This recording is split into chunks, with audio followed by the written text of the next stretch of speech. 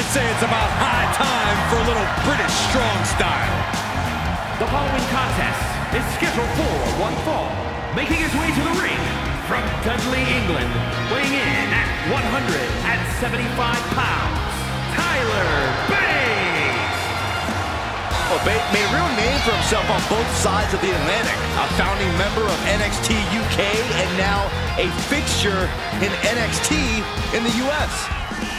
Now do yourself a favor and look up his NXT UK Championship battles against the likes of Gunther and Butch. Some of the best matches in NXT history. Bate has run the show in every form of NXT, but still has much to prove in all of WWE.